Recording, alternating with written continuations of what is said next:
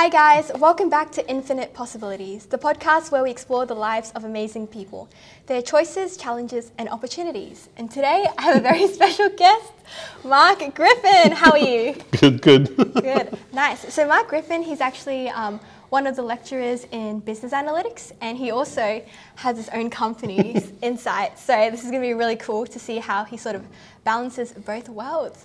But for the first 10 people that click this, they want to know how you know Len Coop, because they are both our professors. So yeah, how do you know Len or Mark? Yep. Okay, so very long story. So I'm a workshop presenter. So I've now presented something like 100 two-day workshops and 45-day workshops in statistics across Australia. And one of the organisations that I work for is AXPRI, so the Australian Consortium for Social and Political Research Incorporated. So I've been a workshop presenter there for 5 years, and Len's one of the vice, I think he as well as the vice president of that NGO, that not-for-profit organisation. Yeah, that's cool. And so have you guys known each other for like a solid few years? Yeah, for sure. So we probably had weekly meetings for something like 4 years now. Oh, wow. Damn, okay. So, yeah, do you have a first impression of Len, just for my listeners? Yep. So Len's very nice guy. Simply a nice, easygoing guy who I think is actually well known around the School of Business here at the University of Queensland as just somebody where people can go to, ask questions. Len does his best to make time, really talk to people, help them where they are. Yeah, wholeheartedly agree. Len is so nice, and he has so much patience. Yep. Yeah, and he's like so gentle and calm. Like I'm like really agitated. I'm like, I can't figure this out. And then Len is like, calm down, Karen. You know, part 1, part 2, part 3. Yep. So good. Yeah. Okay. Cool. So we're gonna start at the beginning and see what kind of childhood Mark had. Right.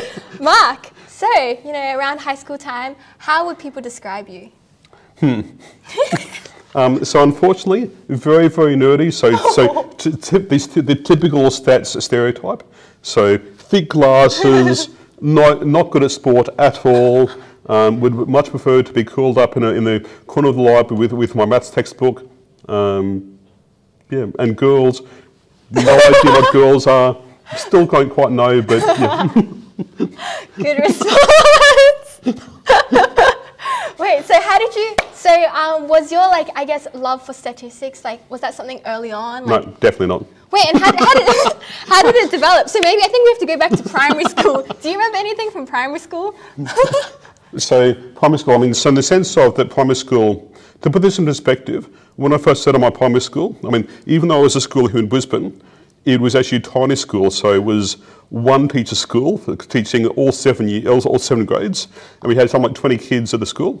I was, for some bizarre reason, actually topped all of my subjects, but mathematics was the subject that I sort of topped the most. And that sort of continued on into high school.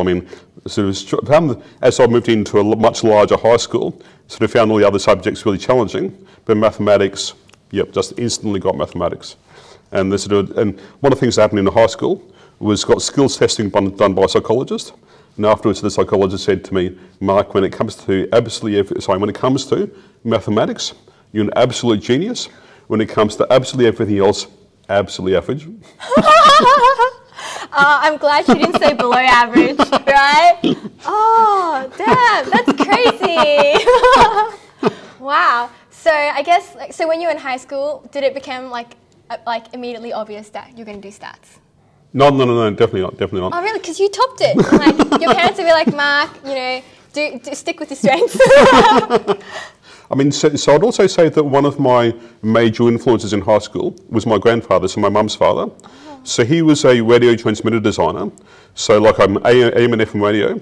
So he designed and installed all of the early radio transmitters that went in around Australia, and indeed his designs at the time, they were the best signal to noise quality, so the best quality of any transmitter designs anywhere in the world. So he designed transmitters that went in everywhere.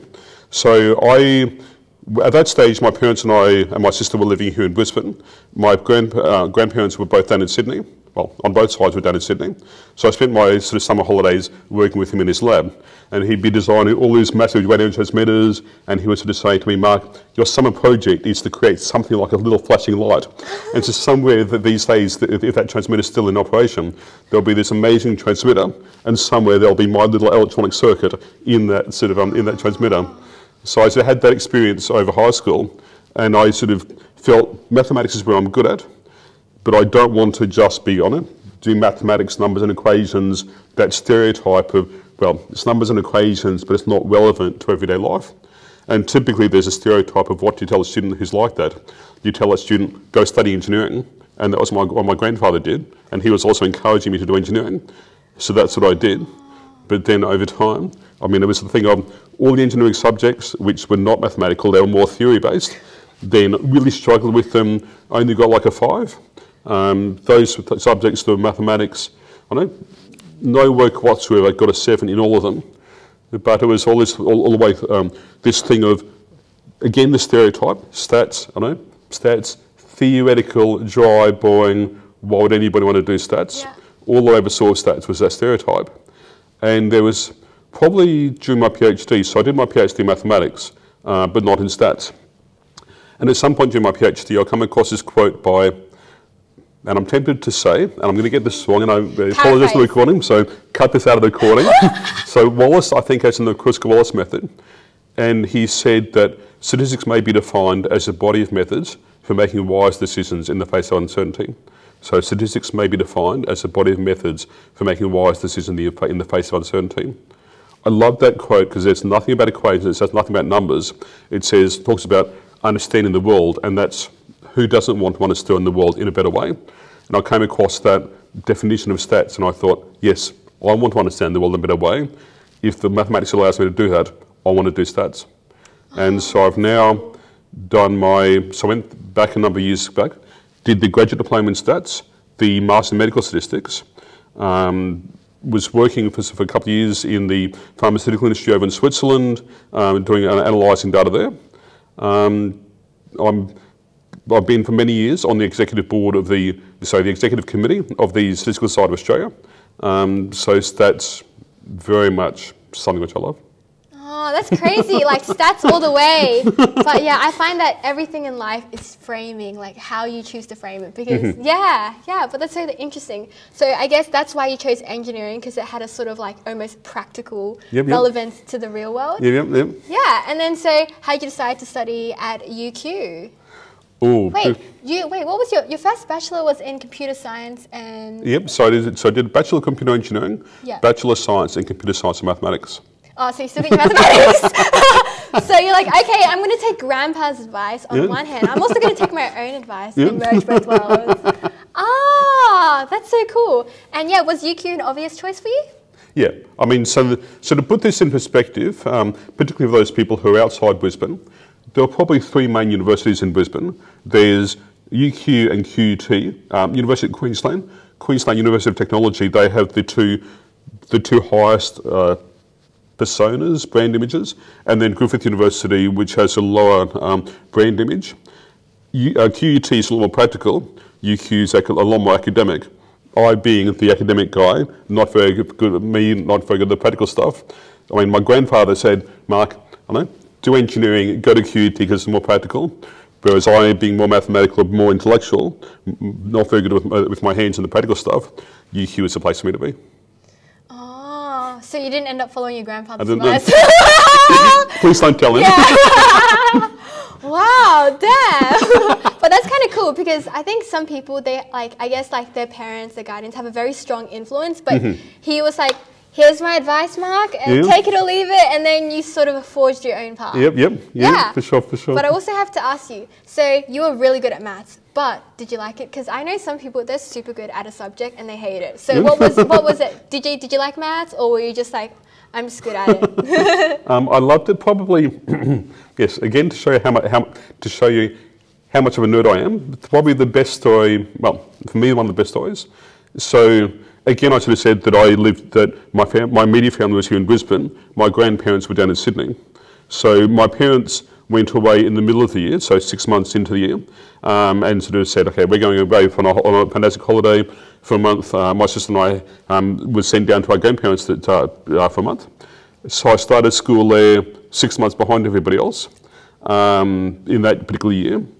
So I started in the sense of, at the start of the year, the students was told in the maths class, here's a maths textbook, work through the exercise at your own pace. 6 months later, I was there for a month. But being the maths nerd, I couldn't think of any better thing to do on a weekday afternoon than to go home, work through the puzzles, the games, the exercise in my maths textbook, and sort of spent the entire afternoon, every afternoon for the month, working through the maths textbook. And at the end of that, wasn't very popular with the other kids in my class, because the teacher found out about this and actually found out Mark started the maths textbook 6 months after you. He's now ahead of where you are in the maths textbook because he spends every afternoon doing this. Any of you who fall behind where Mark is, you're going to be on detention until you catch up with where Mark is on the textbook. I would hate that teacher. Oh, man. So I had all these kids begging me, Mark, don't do any more mathematics. We don't want to be on detention. Wow, and I have to know the ending of the story. So, did you? Or did you not do it, or did you do it in secret? Or? I did it. You did it! Oh! And the teacher I'm sorry. Anybody who's listening from that year, I'm sorry. Yeah. Oh, wow. But that's so cool. And what did you like about the maths? Is it like you fall into a sort of flow state, or like what is it? Like numbers make more sense than words, or? Yep. I mean, just simply patterns. I mean, and it's even when I was little. I know. As soon as I could, probably before I could speak this whole idea of patterns. I know you put like a little game in front of a little baby, fantastic, they're playing with the game. Me, at that age, anything that involved a puzzle, would love that. Oh, damn, that's pretty cool. Wow, very, very smart.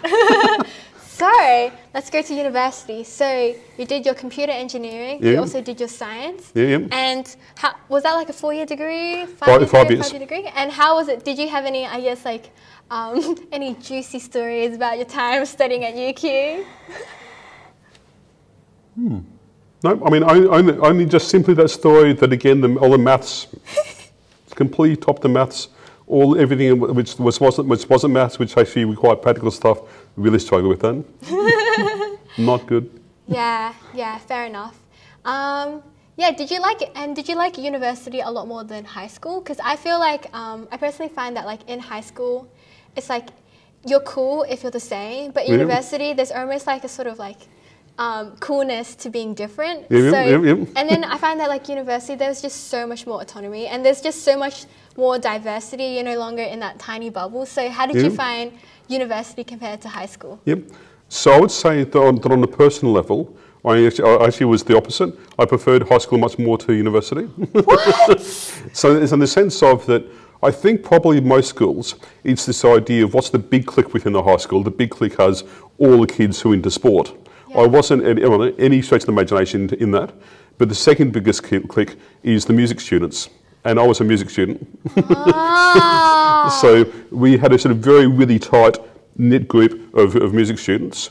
So I've been, to put this in perspective, not in the last couple of years, but for the last 30 years, I've been singing in choirs. So probably the largest group my choir, about 40 voices sung in front of, was about 15,000 people. And the largest group that I personally sang a solo in front of was about 400 people. So I probably sung in hundreds of concerts over that time.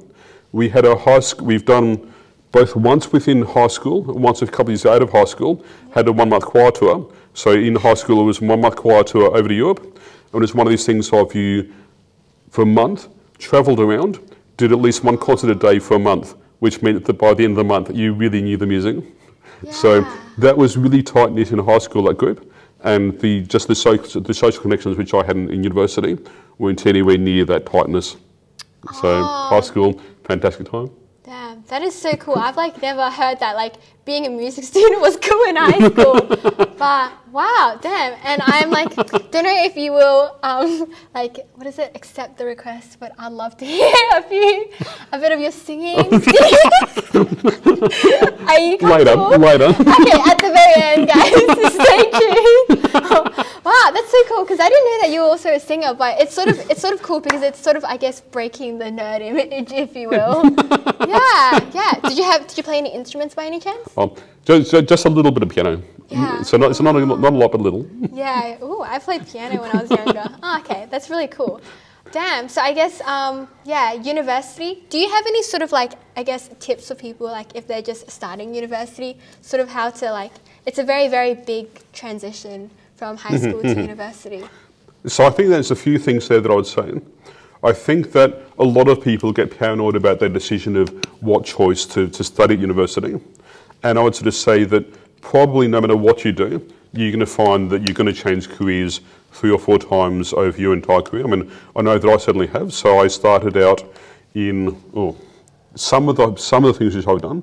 So my PhD was basically joint between mathematics, computer science and chemistry. I then moved into medical imaging for about 10 years. So basically extracting, using mathematics and computer science to extract features, interesting features from the medical images. Then moved into public health. Then moved in, so again, populations of tens of thousands of people. How do we understand what's happening within those populations? Then I'm now probably within more business analytics than health. But for me, and that's one of the challenges I have teaching here, often the students talking about business analytics are all working in commercial companies. For me, I work in business analytics, but I work predominantly within the NGO sector, because the thing which drives me is not the thought of how can I help people make money, it's how can I do things for the social good. So things like human trafficking or childhood education, these are things which are passionate for me. But how do I manage to find a way to use mathematics to sort of benefit that field? That's the thing which excites me. So all that's to say that throughout your career, you're going to sort of change careers a few times. And some of those are not, mine was all within the maths IT, but some people I know, they start off in medicine, then they're going to law, then they're studying architecture. Yeah. So no matter what you study, you're going to sort of do that. Also, the thing which I just can't stress enough, I think it's a mistake, even though I did it myself, I think it's a mistake people spend all their time in the textbooks. The more you can get out, talk to different people within the field about what they're doing, what's exciting, what's not exciting, what do they say about their field, what advice do they have for you. The more that you can talk to different people about what's happening in your field or what's happening in different fields, the better off you'll be. So always look for those opportunities. Even if you're volunteering at a place, look out for those opportunities, broaden that network. Yeah, that's really good advice. Like being open-minded. A lot of people, they have like, I'm going to do this and that, and then it's very boxed in. But I really like how you said like business analytics is pretty much like a tool. It can help you with like social good. It can help you with X, Y, Z. It's not just about helping people make more money, right? Exactly. I mean, so exactly as you know, I mean, the world that we're living in is, the label of data rich and knowledge poor. No matter what field you're in, everybody's in the process of collecting data. And the idea of, can you work out the patterns present within that data? Then, I mean, if you're wanting to, what's your objective? If your objective is to make money, if your objective is social good, if your objective is, I don't know, to have fun. I'm in the entertainment industry, I want to have fun. What's the best opportunity for doing that? You've got data, teasing out the patterns within that data. Yeah. It means that one of the things which steered me away from stats, again, is looking at the stereotype. All I knew at the start was a stereotype. Yeah. Was the stereotype, it's not relevant to real life, it's just numbers and equations. The moment you move past that to realise everybody's got data, everybody's trying to make sense of the data, then you realise there's actually no field that's more connected than stats because everybody needs stats. Oh, yeah, that is 100% true, especially in this information age. It's becoming like, it's only going to get more popular. Exactly. Oh, damn, that's cool. Yeah, let's go back to that university degree. So you did 5 years, and then like, were you someone who, I guess, like sourced internships at the same time as studying, or like, how did you? No. Straightforward answer. No. And I mean, it's one of these things. So I was going to say, don't do what I've done. So seek out those internships. Yes, I wish that I had done more of that in hindsight. So I started studying. I mean, and it was one of these bizarre things that. So going into university, I mean, my grandfather. And keep in mind the era of that time. My mum was So I was born in 1972. You didn't hear that? I'm not that old. Beep, we'll beep it out. But sort of thinking about that, my parents were sort of studying at university just before that, in an era where women, I don't know, the stereotype at that time, or the thinking at that time was women, why would a woman ever need university education? Because all a woman's going to do is to get married and have kids. Yeah. She's going to become a housewife. Why would you ever study? And my grandfather, he and his wife had 1 boy and 3 girls. And he said to them, look, I don't care what you study, but I want all the kids to go on to university. And so Mum was one of these, it's something like she was one of the first female students at the University of Sydney, and one of the first females to be able to use their computer, which at that stage was, here's this building, that's the computer, and the punch cards, you need to make your punch cards, go over and put those into the computer at the University of Sydney. Yes, so she came from that academic family. So both my mother and my sister both have 4 university degrees. So I've come from a very academic family. And yes, so study. Yeah, so So when I finished high school, it didn't even occur to me that you could do anything else after high school. It sort of was just, you go to university, that's just what you do. It just never occurred to me that people actually did anything else. So I went to university.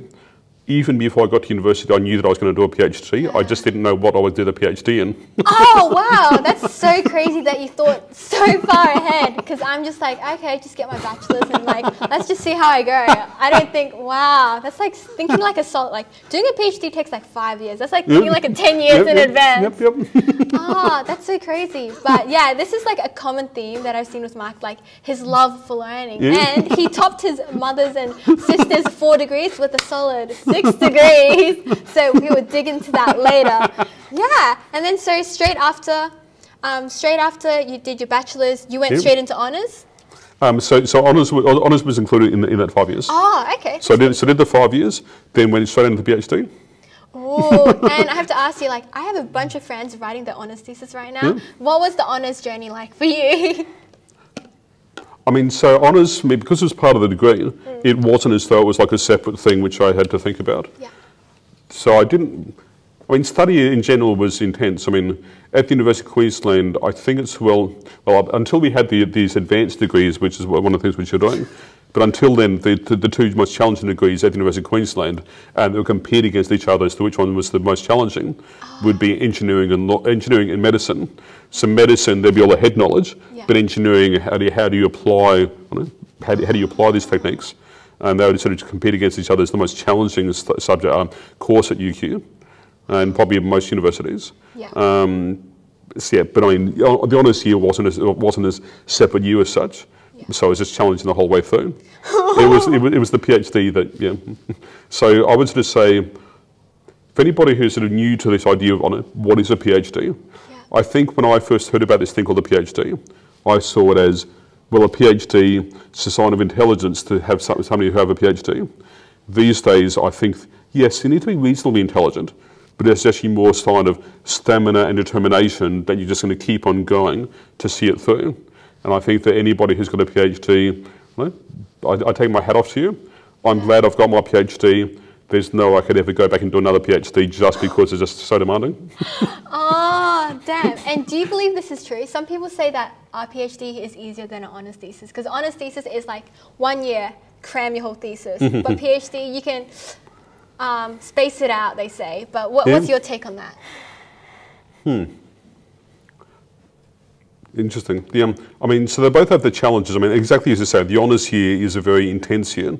At the same time, while it may not feel like this at the time, when you're doing an honours project, you're actually really doing your project under somebody else. So you have a little bit of free thought, but it's only when you get into the PhD you realise how much more free thought you need to develop, and you're going to be assessed on whether you've actually been able to sort of do free thought within that research, what new intellectual contributions you're able to make during your PhD.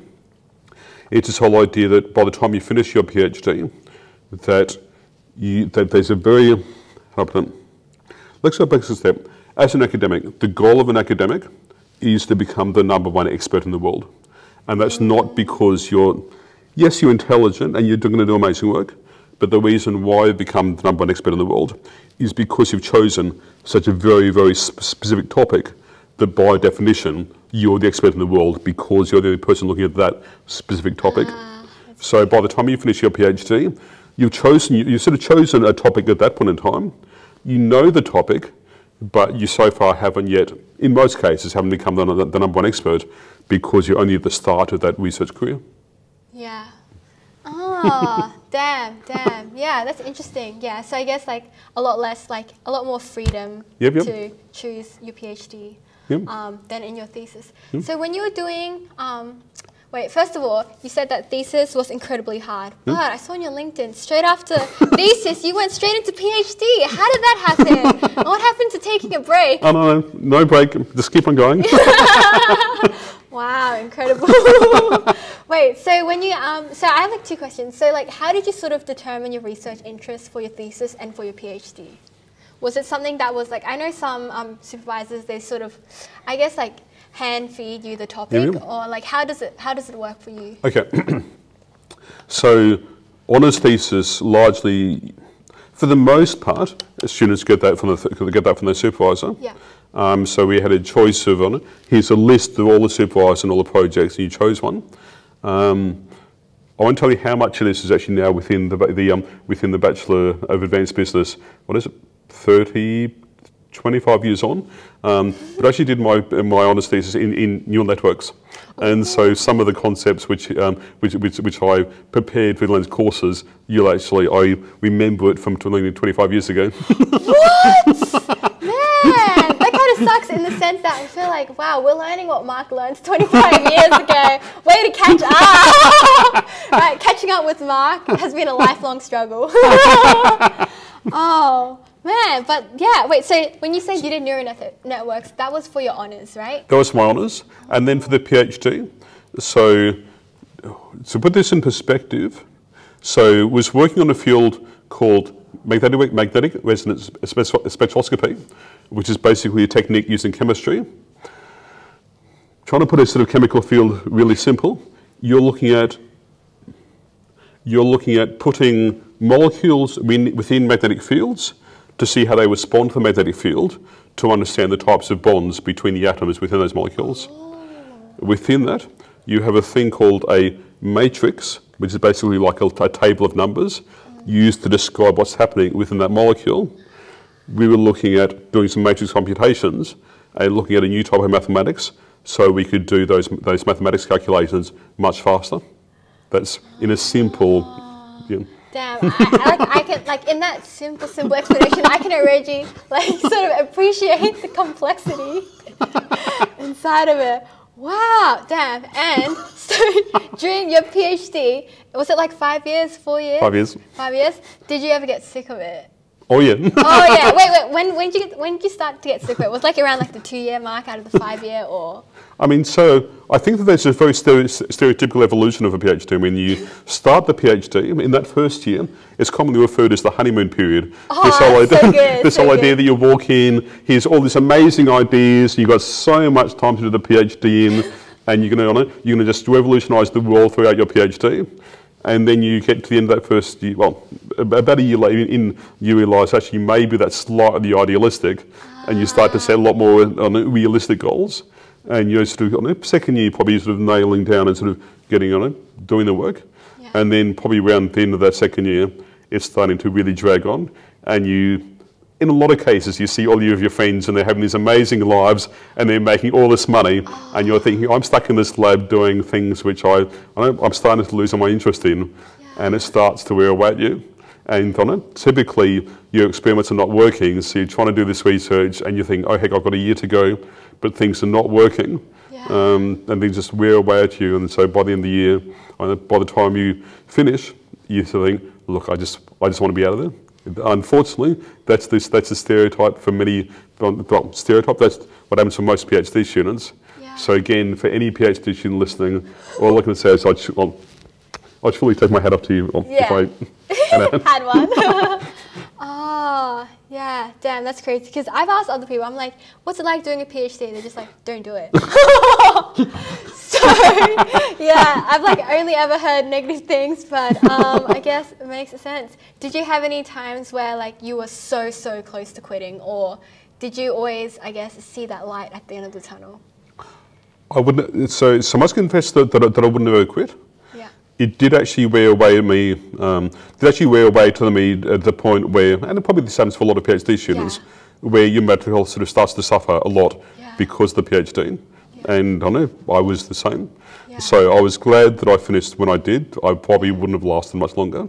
Oh, yeah, that is so true. Yeah. Is it almost because, like, I guess you tie a lot of, like, I don't know, your self-worth into the work, and then when it doesn't go right, when there's, like, even if it's, like, not in your control, like, someone else, you know, screwed up the experiment, you want to kill them. But I mean, so there's all of that. There's the idea that, when some PhD projects, there's the idea you've got funding for a certain period of time. After that, your funding runs out. Just because the funding runs out doesn't mean that you can submit your PhD at that point. You still have work to do. And when things are not working, you think, oh, heck, I just want to be free of this. And I'm on it, and I'm getting to the point where I've just exhausted. I can't think clearly anymore. I can't get the work done, but I just need to before I can submit. So I think that's what happens to every PhD student, and because it's, I think, how do I put it? I think the stereotype for a number of universities undergraduate assignments is write 1,000 words on this topic, and so they're very specific. This is what you need to do for it. With a PhD, because it's a lot more open-ended, then it becomes really difficult to know, have I done enough? Is it good enough? It'd be easier if it was, there's this very specific thing you need to achieve, and I know whether I've achieved or not. PhD, because it's a lot more open-ended, that adds to the stress. Damn, yeah, like even just deciding what you want to do is stress. So I do have some friends that are either currently doing a PhD or looking to do a PhD. So please don't quit. Wow, good one. But do you have any, I guess, tips for what you would, I guess, say to almost like a younger Mark, per se? I would say chase the girls. So I would say chase the girls. You don't spend all of your time sitting with a maths textbook and then wondering why the girls don't come to you. But getting back onto track. I think I would sort of say, I think during my PhD, I should have done more to get out and actually enjoy life. I think it's great doing a PhD. Yes, even though I've said a lot of negative things, there are challenges. It is good, though, for those people who are interested to have their PhD. At the same time, to make sure you've got an active life outside the PhD, so you're going to try and have some sort of balance. And I think one of the things which I did, again, coming from that maths, stats, IT perspective, the stereotype of being an introvert, which is for many of us, then the mistake I made, I would have loved to have gotten out more, spoken to a larger number of people around different industry sectors, find out who they are, what are they doing, what are their advice for me in my career. Okay, that's cool. And what's really interesting is we'll see that later. Mark does a lot of education, a lot of talking to people. So it's like a 360 flip, right? And then you've almost become that person that people can go to you for advice, right? That industry mentor that you've always wanted. So flash forward, you finished your PhD, and then you're like, what now? I'm burnt out. Now you have to get a job, or what happens? So I wanted to finish the PhD and then just do something completely new. Just done it. I said while I was in the lab, so all of my friends from high school having these amazing lives, and I thought, no, now's my chance to have an amazing life. So finished the PhD and then moved to Montreal. So I was in Montreal for 3 years. Wow! And how do you choose Montreal out of everywhere? Simply because the research lab that I was in had very strong ties with Montreal. So the research centre that I was in for the PhD, this again they did the magnetic resonance spectroscopy. They also do magnetic resonance imaging. So moved into the medical imaging side and then went over to Montreal to sort of do that for 3 years. So Montreal is one of half a dozen labs around the world, right at the top of the field when it comes to medical imaging. Oh, damn. And then, wow. So what was is it like when you've done your PhD, then you applied for the job, or was it during the PhD you were thinking ahead and then? So it always becomes a little bit messy at the end of the PhD because you don't know exactly when it's going to be finished. you also send off the PhD to your reviewers, and it typically takes months, I mean, it can take 6 months or whatever, for that to all be on it, to get the reviewers back, the reviewers' feedback, to make those changes. So it's always a bit messy that you never quite finish the PhD before you start that next position. Yeah. So yes, that's what happened to me. Yeah. So bear with me. Yeah. Damn, you need to get water. Yeah, don't know how long, we're 35 minutes in. Oh, no, all good. Okay, cool. Yeah, so then you went to Montreal, and then what kind of work did you do? You said you tried to run us further away from, I guess, the sort of academic-ish life? Oh, sorry. So I was working at McGill University, so yes, it was pursuing an academic career, but I wanted to do something else, do something different with my life. Yeah. So, so to go, sort of fly to the opposite side of the planet, to be in Montreal for 3 years, that was, yeah. So, so work-wise, so the area that I was working was medical imaging. One of the things which you can do, and I'll try not to be too technical here, but one of the things which you can do with medical images is a thing called functional magnetic resonance imaging. So what you're doing with, again, functional magnetic resonance imaging, you're taking medical images, then you're getting a person to do a task, so like for example a motor task, getting people to tap their fingers together, and then you collect medical images again. You see the differences between the persons not doing the task, when they're doing the task, and that's a sign of what part of the brain they're using to do that task. So you can do spatial map, you can do sort of brain mapping throughout that.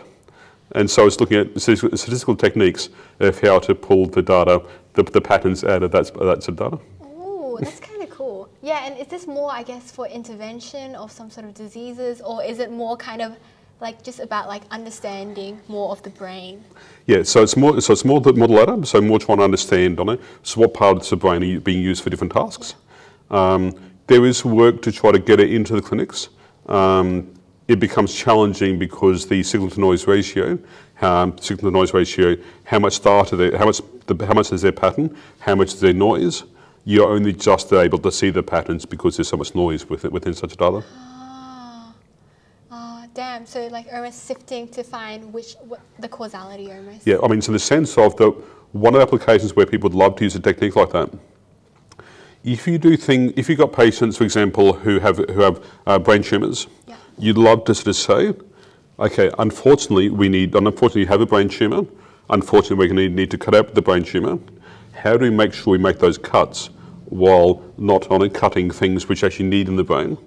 So then if you were able to work out, well, that part of the brain, we need to make sure we don't touch that because that's used for that's used for sight or that's used for language, but that other part of the brain, we can't, it doesn't like using that part of the brain much, so it's going to be less problematic if we sort of try and make cuts there. And so people would love to be able to use something like functional MRI to work out, well, how do we plan out the surgeries? But again, it's right now, that idea of how do we move into the clinic, challenging again because of that signal-to-noise ratio. Yeah, damn, that's so hard because if you have to it's like, what cut should I make that won't ruin your life? And which cut that can I afford to try? Yep. Yeah, you can't really win if it's surgery. Yeah, exactly. So very challenging. And all I can say is, I'm glad I'm a PhD in mathematics. I'm glad I'm not a medical doctor because some of the decisions you have to make as a medical doctor, yeah, I would find it very, I'd find it really challenging. So, yes, medical doctors, I encourage you. I take my hat off to you. Yeah. Wow, I really need to get your hat off to this. Yeah, wow. And so was it like almost by chance that you sort of fell into the sort of medical kind of field because of Montreal? I mean, it was always this thing of that I wanted to do something which was going to help people. Yeah. I mean, that's just simply the thing which drives me. Yeah. So the first thing which you hear about is medicine. Yeah. Wow, that's kind of funny because you know how you did engineering and then now you did medicine and now you're like you're having competition with yourself, right? Because you're doing the two most hardest. Wow. Yeah. But yeah, but that's kind of like really cool that early on that you like had that desire to help people, because I feel like some people, like maybe once they've like made something of themselves, once they've almost like self-satisfied their needs, then they start to think about people. Yeah, so that's really incredible that you know, considered it early on. And so you did Montreal for 3 years, and then what happened? So Montreal for 3 years, and then after that, so that was the end of that placement. Then I sort of thought, okay, where haven't I gone to? So then thought, okay, can I join the pharmaceutical industry over in Europe? Both the pharma industry in the sense of, can I see what the industry side looks like now that I've tried the academia? And also, can I go to Europe and just see what Europe looks like? So to spend 3 years in Montreal, where every weekend was either hiking or skiing, to go to Switzerland, where every weekend I was either hiking or skiing. So loved that. Was supposed to be there for a much bigger, much longer position. I only ended up there for 6 months before that position came to a close and came back to Australia. Oh, wow. But that's so cool that you got to live that fun life. Yeah. Everyone's like, damn, Mark, looks like he's having a time of his life. Even I didn't party that hard. Oh, damn. Were you almost like a little bit bummed to come back to Brisbane? Yeah, I mean, so to be honest, I mean, it was one of these bizarre things. I mean, both the people, the people over in Montreal, well, at that stage, people both in Montreal and people in Brisbane complained about the way I spoke. Because when I was in Montreal, I would tell them, constantly talk about how wonderful Brisbane was, and then when I came back to Brisbane, I'd tell them everybody about how wonderful Montreal was. So it was, and that's probably the same. Anybody who lives that sort of limbo sort of lifestyle, there's always going to be things about either side that look fantastic. Yeah, damn, it just depends where you are right now, because you always want what you can't have right now. Exactly. Human nature. Yeah, so you came to Brisbane, and what kind of work did you do in Brisbane? So came back to Brisbane, went to work for the School of Mathematics at the Queensland University of Technology. So was there for a couple of years, and then came to the School of Public Health here at the University of Queensland. Oh, and how did you decide, like, because you got a little bit of industry experience, how did you decide you still want to go down the academia route? Yeah, I mean, it's in the sense of that I just hadn't spent enough time out in industry to really sort of be able to make the move. Yeah. Oh, okay, cool. Yeah, so almost like choosing like the safer option per se. Yeah. And what was your experience? Like, it seems like you've been to a lot of different universities. Are there any sort of like, is like the difference just the people, or like the content more or less is the same? Yeah, I mean, so I think that I think that as a researcher, when you go to some of these big universities, I mean, and again, Montreal is a big university. I mean, again, it's one of half a dozen labs, one at the top of the field. There's a lot of people there, and so that means that there's both a lot of people that are working there, but also because they're so large, there are a lot of people coming through. Fantastic, I'm at a smaller university, I'll go for an academic visit to Montreal. So you always have a lot of guest people coming for, a short time, maybe it's a week, maybe it's just a couple of days. So you're either in that position where you want to be somewhere where there's a lot going on. And that's really good, particularly people starting out their academic career, to be where the place where there's a lot going on. But at the same time, there's a lot of expectations, a lot of high expectations of staff at those sort of universities. To being at a smaller university where it's a bit more relaxed. I mean, yes, there's still sort of things you need to achieve, but a bit more relaxed. But then sort of saying, well, I'm a small university, I want to collaborate with people at the large universities, so I'll now be the person who's going to visit those big universities. Oh, damn.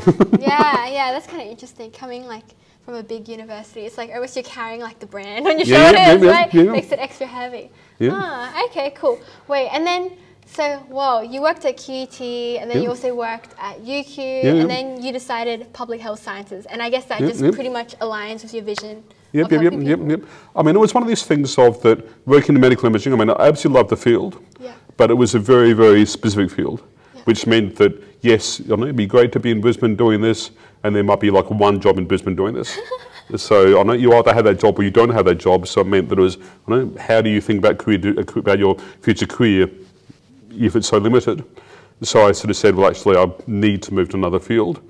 And the closest from medical image analysis using maths and IT to understand medical images is health statistics.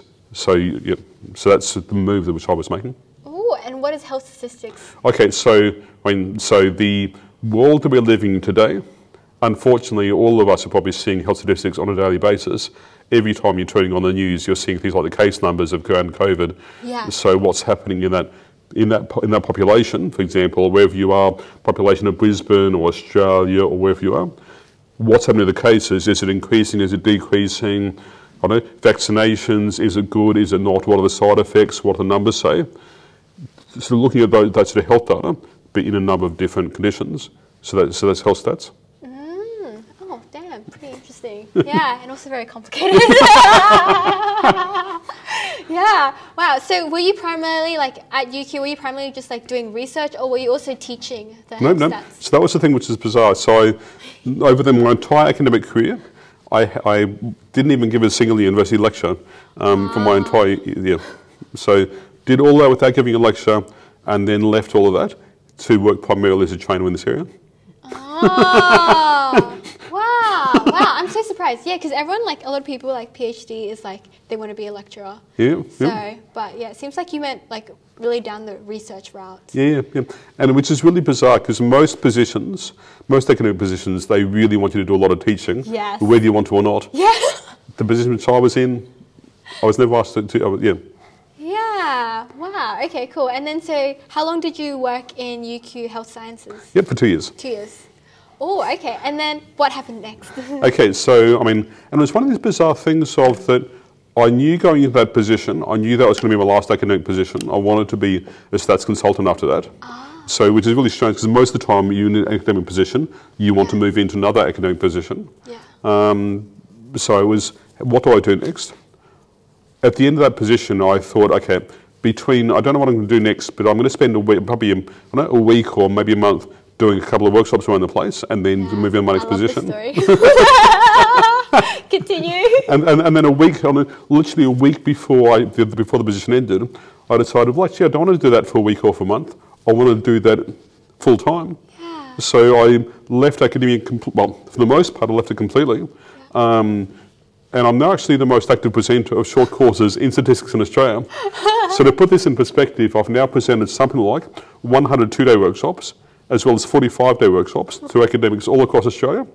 And it's sort of this, one of the things which happened recently to sort of put this in perspective is that was applying to do training with a new organisation, through a new organisation, and they asked their trainers to classify themselves as having done previously a small or a medium, a lot of training. And for them, a lot of training was 10 workshops. And I thought, well, actually, I've done 140 workshops. Yeah. So do that, as well as teaching, went over to Fiji 3 times to teach stats. Oh. And probably the last country that you'd think of where somebody would go over to teach stats, went over to North Korea to teach stats. Oh, okay, we're going to dig into that a bit later. Any government people, I didn't go to North Korea. Yeah. Oh, damn, that's kind of crazy, because why didn't someone give Mark a teaching position early on, right? You had to sort of, like, forge your way. But I find that it's so interesting that, like, because you know a lot of people, when they've done academia for so long, they feel like there's, like, a really high switching cost for them to try something new. So was there a lot of concern for you, like, oh my gosh, I'm going to start from zero again, if you were to, no? No.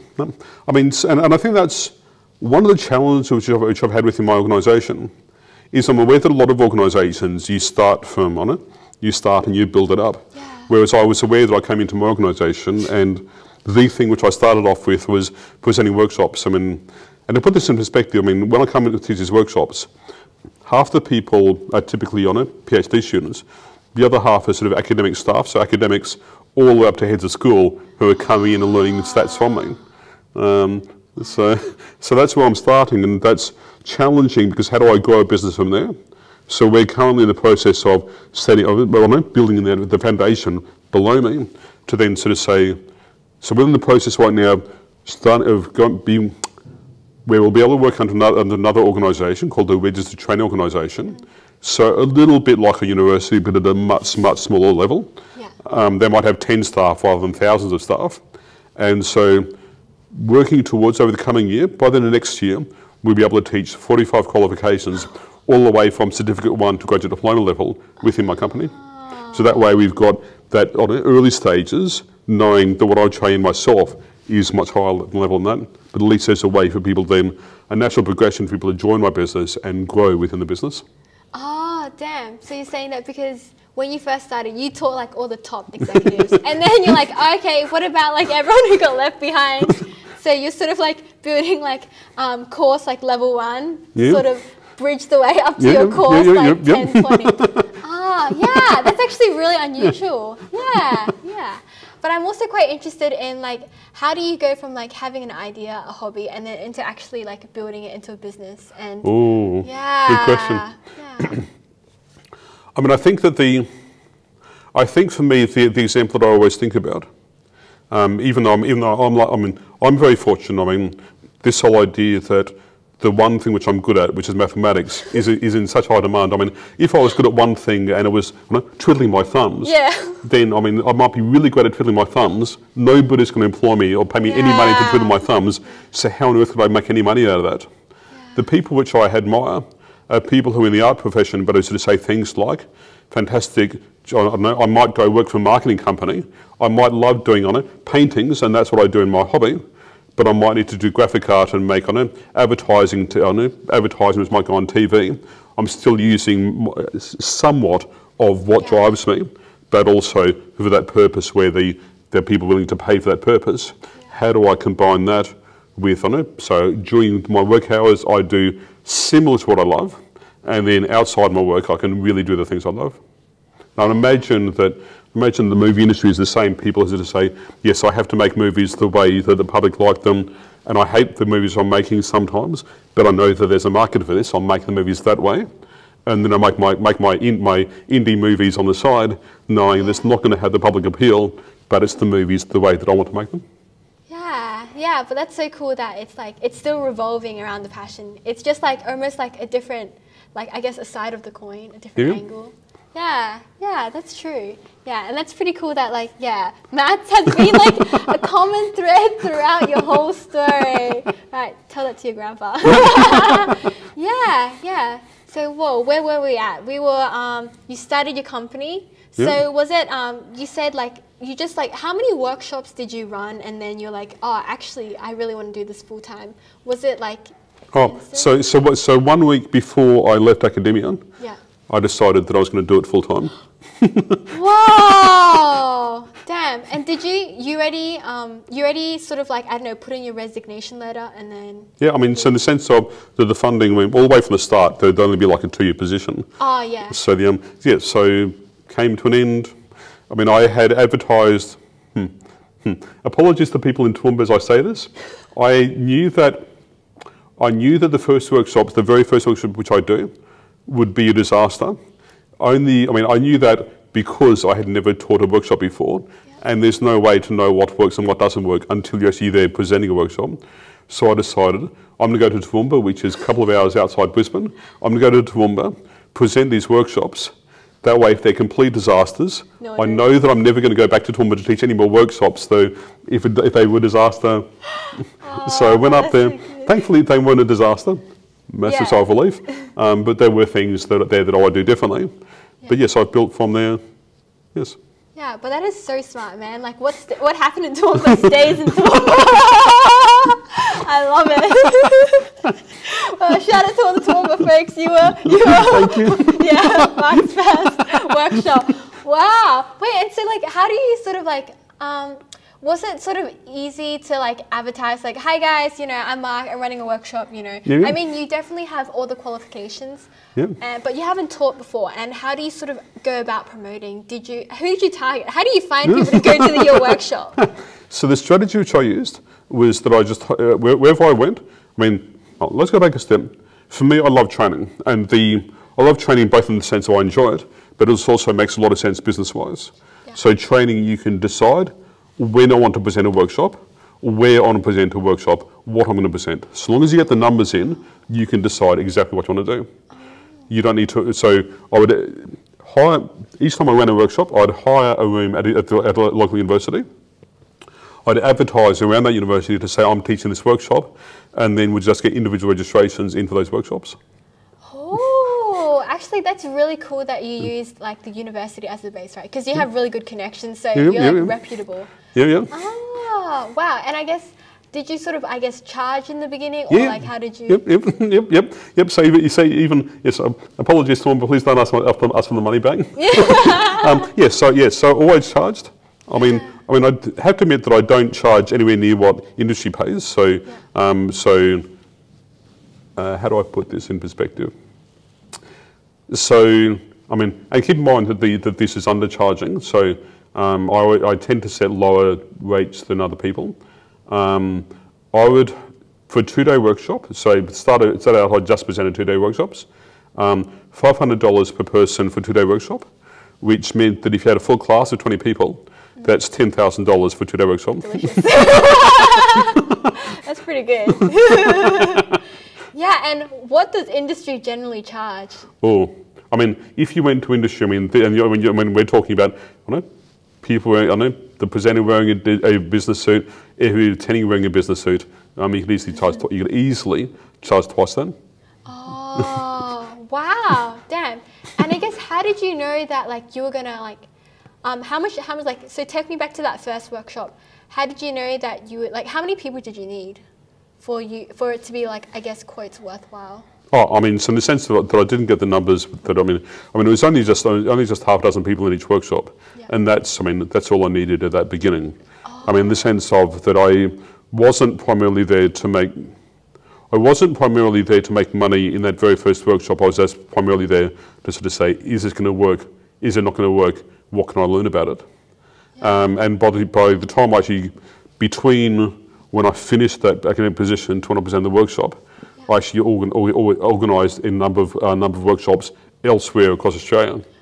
And they actually brought a lot more people. Oh, that is so cool. Yeah. And was it sort of like, I guess, did you have to pay the university for renting the room, or how does it work? Yes. Oh, okay. So I guess they were more than happy. Yeah. Sort of. Oh, wow. And then advertising, was it just like, there's definitely a lot of advertising behind toilet doors. How did you advertise? How did you advertise? I mean, so in the sense of just on academics that I knew around the place, emailed them, asked them to forward on the emails. That's what I did. Oh, that's pretty good. Yeah. Wow. And then how was it like presenting the first workshop? Because you said you haven't really taught before. So Yep. did you have a lot of imposter syndrome, or? So a lot of imposter syndrome? That's an interesting question. I think my style is that I tend to be, so love it or hate it, I tend to be honest and I sort of say, this is what I know, this is actually what I don't know. Yeah. So I'm quite honest. I try to be really honest with this is what I don't know. I think the only time that I sort of struggle with something like an imposter syndrome is, and it's always surprising when this happens, you go into a workshop and you walk in, you think all the people know about you is just what they see on a piece of paper, and already there are people who just put enormous faith in you, and you think, all you know right now is I'm just about to present a workshop, all you know about me is my name on a piece of paper. You haven't yet heard anything which I've said because the workshop hasn't started yet, but you're already treating me like I'm such an impressive person. Yeah. Surely, if I was in your position, I'd hear what the guy has to say before I decide whether or not I'm going to sort of trust this person or not. So most people are like that, but there are some people who sort of say, the moment I arrive, Mark, you're an absolute guru. I think, wait, hang on, listen to what I say, and then decide whether you think that. Oh, damn, that is so interesting. And does that, I guess, does that give you like a bit of additional pressure? Are you worried more about like the dropping of expectations, or do you it should be sort of cool in a way, like, oh wow, like I'm not going to really have people challenging what I'm going to say. People are going to be like, yeah, Mark, you're God. Mark, you're the guru, whatever floats your boat, whatever Mark says. Yeah, so, are you, like, how come that would bother you? Is it that you're worried that, like, you've almost won their trust too easy, or you're worried that it's going to drop? Yeah, I mean, so there's a sense, I'm the sort of person who, if people, I don't want to let people down. Yeah. Just my personality. Yeah. So if somebody puts their faith in me, I want to make sure that I own that. Yeah. Okay. Cool. Then I guess we're pretty much on the same page, because Me too, right? Like, I feel so comfortable when people, they have no expectations of me. It's like, I just tell them, like, I'm like, yeah, I'm just like, you know, I don't really know anything, and then I feel great. And then when the expectations bump up, I'm like, hallelujah. But if it starts from the top, I feel like, wow, if it's too high, it can only go down. So, yeah, okay, cool, same reasons. Yeah, and then I guess, like, how do, so you went from, I guess, you went from like one workshop and then Toowoomba, and then did you immediately, you planned out every single workshop after? I mean, so in the sense of, so what I would always do, start advertising 3 months prior to a workshop. And it's always surprising when you send advertising out, within a week later you're starting to get thousands of dollars starting to come in, even though that's well in advance. I mean, so you need to be really careful with that, because if you suddenly need to cancel it, which I've only had to do once or twice, just because in those cases we only had a couple of people registering, so you need to make sure you don't spend the money, because otherwise you possibly might need to get the money back. But yes, so that's always surprising. But yeah, so you advertise 3 months in advance, but that meant that I didn't have to really plan things out. I can just say, oh look, I think it's time for me to give some more workshops. I'll start advertising now. I haven't been to Perth for a while, so I'll go to Perth. So, yeah. Damn. And did you hold all your workshops at universities? Yeah, sure, for sure. So I guess what kind of people went to your workshops? Were they like primarily students, or? So probably about half students, primarily PhD students, and half academic staff. Oh, cool. And I'm also kind of curious, like, I guess like university, I would almost see them as your competitor in some ways, right? Because they already have their stats course, right? And they're like... Oh, sorry, no. Sorry, so the people which I train are not people in stats. So I've only once or twice have I had somebody in stats come into my workshops. So these are people, and again, this whole idea that everybody's collecting data, wanting to make sense of the patterns present within the data. So all academics, I mean, but it's always this thing of I'm doing research, just because I know about medicine or whatever, doesn't necessarily mean I've got the research skills to be able to do research on medicine. Or to, yes, I'm assumed to know stats, but I've actually never learned stats. That's what some academics will say. So where do I get that stats training from? So they need to sort of come along to workshops like this in order to build that up. That's true, yeah, because I guess there is no sort of clash, because yours is a very, I guess, it's like a 2-day. It's very short. No one's going to like take an elective. It's going to take 1 semester. Yeah. So, yeah, that's pretty cool. And has it been, are people, like, I guess you sort of segregate by like their level, different levels, or how does it work? Yep, so every workshop I'll sort of phrase what is the background required to come into the workshop. But I mean, I'll teach anywhere from what I call gentle introduction to stats. And I didn't just call it introduction to stats, I call it gentle introduction, because I'm aware that people are sort of saying, oh, I know I want to learn stats, but I haven't done any stats before, and I'm actually really scared about actually going and actually learning anything about stats. So I sort of phrase it as gentle introduction, and I say to them, look, there's only one question you're not allowed to ask in this workshop, and that question is, am I allowed to ask the question? Because the answer is yes. I don't care if you get to the end of the workshop and you say, what is stats, what is a number, what is data?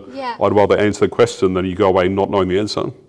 So, yeah, so go into the gentle introduction, and I should just say, look, no prior knowledge required. You're a bit apprehensive of stats, this is the workshop for you. All the way through to the most, probably the most advanced stuff which I do. So there's a natural progression of, and you'll just see this in the courses, basically stats, equivalent to what you might learn in the first week in Stats 101. Stats 101 here at university. Then an introduction to stats, then a more advanced method called regression, then more advanced methods which I don't think you see within the course, which is things like the longitudinal data analysis, so things like your mixed effects models, which are like regression but more advanced still. So mathematics, there's this natural, it's a challenging field to teach, because in things like medicine, I mean, you can sort of say, look, I'm teaching on this topic, but I'm not requiring a lot of background knowledge. Mathematics is a very linear thing. If I don't understand a basic concept, I can't move on to more advanced concepts until I understand the most basic concept. There's a natural progression. So yes, so in every workshop, here's what you need to know. Oh, that's pretty cool. So would you say there's like around roughly like 4 levels? I mean, so in the sense of the way that I teach it, the workshops which I teach, then there are like 3 levels. But yeah. But, Yeah. but in general, there's a spectrum. Yeah, that's cool. And so I guess like how do you yeah, how like so you've when you do like a workshop, how do you sort of plan when you want to do your next workshop? Do you have like a I don't know, like a goal of how many workshops you want to hit, or is it kind of No. So I do another workshop. I think, okay, getting a bit quiet. Getting a bit quiet might benefit a bit from a bit more money, so I go and do some more workshops. Oh, damn. But you can't, I guess you can't do it so spontaneously because you sort of advertise 3 months in ahead. Yeah, sure, yeah. So are you like, I'm thinking that probably in two or so months I'm going to run out of cash? Yeah, exactly. Yeah, wait. So like what's oh yeah, you need water seed. Oh no, No, I'm good. So like generally like now how regular do you teach your workshops? Is it like So I present, good question. And to be honest, it's going to become more complex because of COVID. yeah. So prior to COVID, so prior to the start of 2020, Yeah. for the last 10 years, I mean, I'm one of these people who, for the last 10 years, I would be either interstate or overseas, Yeah. at least a quarter of the time. And it's one of these things, one of these bizarre things that, so confession, I'm actually a very nervous flyer. I mean, this whole idea that you're on a plane, you've got your feet on the metal, and then you've got 10 kilometres like nothing, and there's the land, that freaks me out. Yeah. And yet for the last 10 years, on average, I've caught one flight every 2 weeks. Oh. But yes, so we do all that suddenly, like everybody going online on this massive switch at the start of 2020.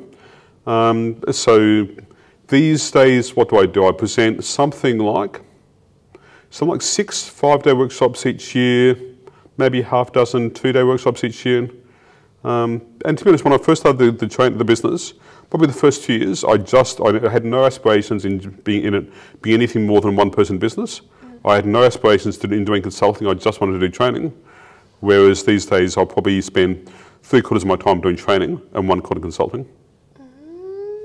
Wow, damn, that's pretty cool. And do you ever get sick of like, I'd imagine like the material gets a bit stale when you like keep teaching it, or do you sort of vary? So the material does get stale, and that's why it's good. I mean, I've got 3 staff members that work for me, and they all do an absolutely phenomenal job. And then I typically have maybe something like half dozen interns in each semester or trimester. And just the idea of new people coming in and who are working for me and seeing that material and giving me feedback about, Mark, maybe next time you teach this, maybe do it this way, then that adds a lot more life into what I'm doing. Yeah, that's cool. And have you ever thought about like, I don't know, getting someone else to do the teaching for you, or is so that's the problem. Because I'm training at that level, I would need to find somebody else at that level, whereas that's the RTO to bring people in, and they teach all the way from certificate 1, and over time they grow their teaching skills. Oh, but like you said, find someone that level. But if you're teaching like a level 1 gentle introduction, surely you could get like, I don't know, a month. So would you you would do outsource that? So I mean, so in the sense of that I could do that. But you don't. I haven't done that so far. Yeah, because I guess like the biggest kick out of it that you get would be the teaching, would it? Yeah, and I mean, and I think quite admittedly, the reason why I've been so successful in the business is because there are so few people that want to teach stats. I mean, it's something which a lot of people need to know, and a lot of people want to know, but the people who have that knowledge, most of them, as a stereotype, most of them are introverts. So, actively looking for training opportunities is not what they want to do. Yeah. Okay, that's quite interesting. Yeah, and then I guess, how did you sort of branch out into consulting? So over the first few years, I just had enough people ask me and beg me, can you do some consulting for me? And again, it's this whole idea that a lot of people, they just don't know anybody in stats. So when they get into trouble, they need help, there's nobody that they know to ask. Just because there's so few people working in stats. So after a few years, I thought, okay, I've had my arm twisted enough. I'm starting to give in. And then when I started doing the consulting, then said, I probably can do consulting. And then moved all the way up from when I first started. I mean, these were academics who needed like 1 or 2 hours of my time. And then these days I'll probably do 1 or 2 big consulting projects a year. So right now, for example, I'm just about to finish a project for Good Start Early Learning. Good Start's the largest provider of early learning within Australia. They got 649 sites, 13,000 staff, and 70,000 children currently attend Good Start. So currently having regular meetings with one of the executive board members of Good Start. And she's given me a data set of 60,000 children to analyse for them, which is the largest analysis of their data to date. Yeah. So that's, we do one or two big consulting projects like that a year. Yeah, damn. So, and Mark, on top of that, he also teaches, do you teach 2 courses or 1 course at UQ? This year I taught 3. 3? Yeah. Wow. And are you doing like your 6th degree right now? And I'm doing the 6th one. So all of my degrees so far in the maths, stats, IT space. I'm doing a graduate certificate in professional learning right now, and I'm going to go on and do a Masters of Education after that. Oh, wow. So time management, Mark, tell me about it. No sleep. Well, I work a lot. Yeah. I also party a lot. Oh, are you talking like party, like clubbing, or what are we talking? Almost. I mean, it's in the sense of, so so don't tell all the other students this yet. Yeah. So I do about something between 6 and 8 hours of Latin dancing each week. Ooh, spicy! So I mean, and it's one of these. I mean, for myself, I mean, I love the Latin dance clubs because we are there to dance. I mean, you have so no judgment, but you've got some clubs where you know people are there just to get drunk. Yeah. And sort of some people love that, some people hate that. Whereas something like myself, I mean, you go along to Latin dance clubs and people are there to dance. So yes, people drink a bit, but they don't want to drink too much because they want to really enjoy the dancing. So that's a fantastic environment. So every Friday night, so let me put a plug out. If you're on the Gold Coast, so I still live on the Gold Coast. If you're on the Gold Coast on a Friday night, Stingray Bar at the QT Hotel. I don't get paid for them, no commission, but Latin Dance Club, absolutely fantastic. Yeah. So I do that. Saturdays, I'm an intern at a scuba diving school, so I teach scuba diving. Oh, that's so cool. So almost every Saturday doing that. Absolutely love that. So yeah, so I party a lot. So work a lot, party a lot, don't sleep much. Oh, damn. And I have to ask, the Latin dancing, is it like partner dancing or is it? Oh, spicy!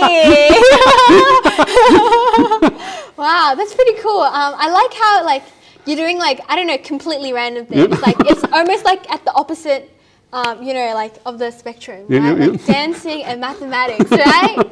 Yeah. Wow. And I guess how do you sort of switch off from work, kind of thing? Because yeah. I mean, so the things which those type of activities, so the things which I need to do because all of my work is up here, or speaking or typing.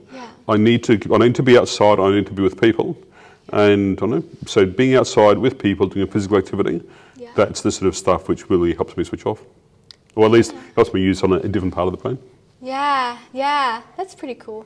And I guess how do you have you considered cutting back on the work, or do you actually love it that much? I love it.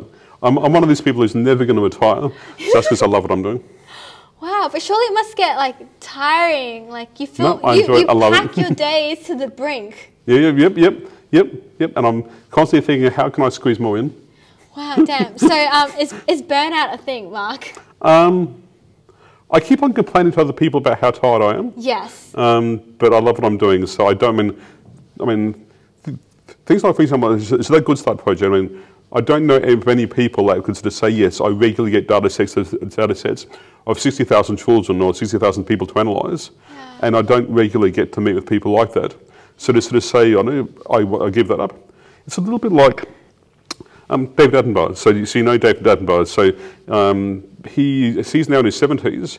He still does all the TV presenting, and he's been asked constantly, are you going to retire anytime soon? And he says, look, I travel to the most exotic parts of the world. I see all these amazing animals, and I get paid to do this.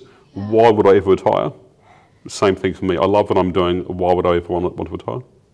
Wow, damn. So, Mark, if you won the lottery tomorrow, you're still going to be living this life? If I won the lottery tomorrow, then there will a lot more mathematics textbooks to buy.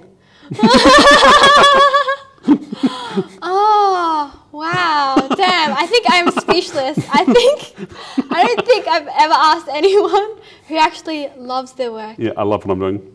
Absolutely love it. Yeah. And I think that's one of the things, I mean, I think there's a lot of people who have a small business and struggle to keep afloat. Yeah. Whereas I think that because of the one thing which I'm good at is there's such high demand. Yeah. I mean, I constantly being swamped with people asking for help. So there's no shortage of work. And it's, I love what I'm doing. There's no shortage of work.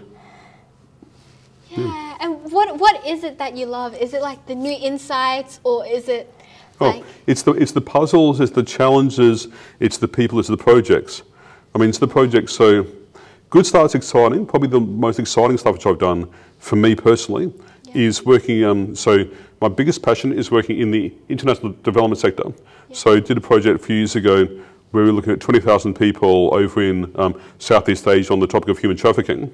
Yeah. And thinking of how do I use mathematics, but use mathematics and make such a sort of amazing contribution to what's happening in the world. I think those sort of opportunities you don't get very often. If you can do them, why would you want to pass them up? Yeah, damn. Yeah, and I also have to ask you, so you also teach here 3 courses at the university, and I guess like how, like, I obviously know they're quite different to running like 2-day workshop, 5-day workshops, but like how do you sort of like, how do you find the two different? I think the biggest challenge which I have, the biggest challenge, I mean, so quite admittedly, the biggest challenge which I have is that I'm so used to training people who have known who've been way out of the workforce for many years. And I'm teaching undergraduates and sort of saying, and I have to admit that I always sort of say things like, well, you know how in the workforce this will happen. And I'll just get this blank looks on people's faces. And I think, yes, of course they're not going to understand what I'm saying because they haven't yet experienced this. Or I'm going to say, look, this is a really important technique, as you all know, you're doing this all the time. We've never done this before. And I think, oh heck, no, they haven't. So that's one of the challenges of how do you teach people who haven't yet, who either haven't seen or just starting to see this in the workforce. And that's the challenge, whereas I'm so used to teaching workshops and I sort of say, here's your technique, and people might sort of say, oh, that's challenging. I can see why I really need it, but I'm challenged by it. But people who sort of say, look, I don't see why this is relevant. And I'm thinking, oh heck, no, of course you wouldn't because you haven't gotten in the workforce yet.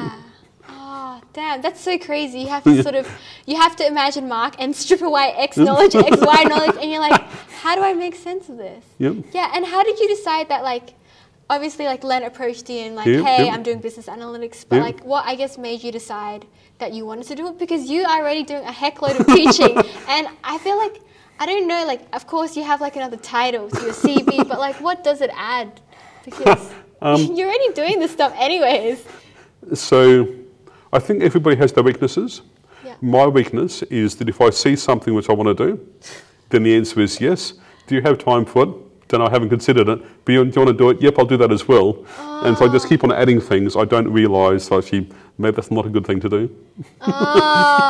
Yeah. I mean, like temptation. Yep, exactly. Yeah, and we're wrapping it up towards the end. So just a few more questions. So just going to throw out one in the open. Mark, what do you think the meaning of life is? I'm not, how much longer? So wait, we have 13 minutes before it's 2 p.m. So.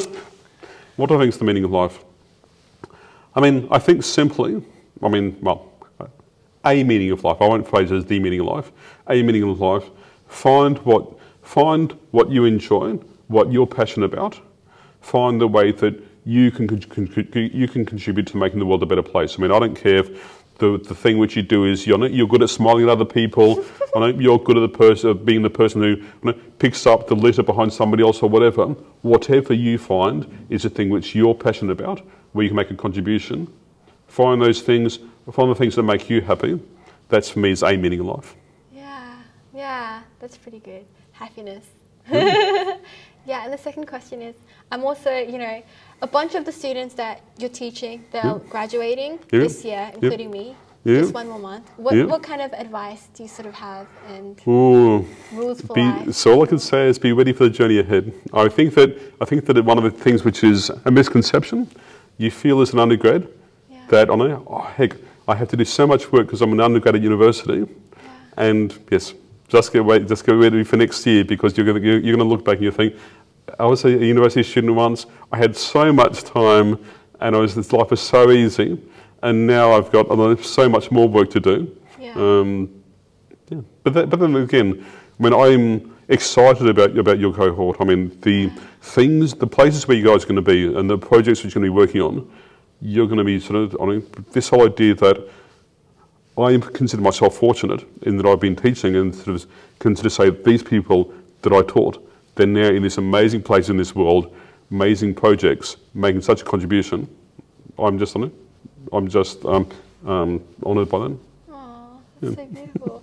And we have to end the note on a funny one. Yep. Can we hear any of that singing? If you're up for it, Okay, well, anyways, you guys have to comment on the comments below, and maybe we can invite for maybe a little bit of Latin dancing and singing. Yeah, well, we're pretty much done here. I have to ask you, what was your podcast experience like? Because it must have been so random. I was like, hey, Mark, come on my podcast.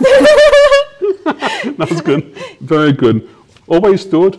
Please reach out, right? Yeah. Okay, that sounds good. Good place to end this. Shall we say bye? Bye.